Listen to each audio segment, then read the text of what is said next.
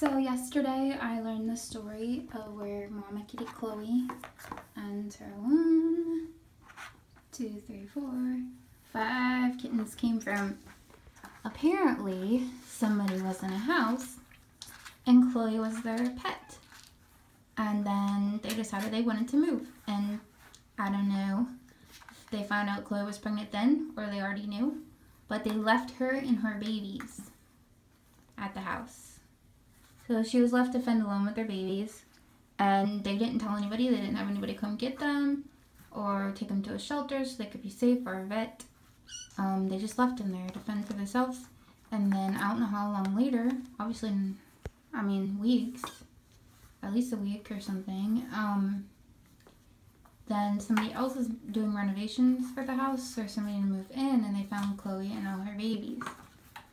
So when you foster, you really do rescue kittens because you come from crazy situations. And it's just really cool to think like these could have been cats that were outdoors and eaten and dead or whatever, you know, and they were saved. Because that person could have just kicked them outside and been like, oh, cat and babies, here, go fend for yourself.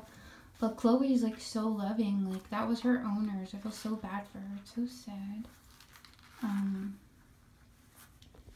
can do that. Poor baby. Like, she's just an amazing cat. I understand you're gonna have babies that you don't want, but then why don't you fix your cat? When you're feeding and caring for your cat. She's just such a good baby.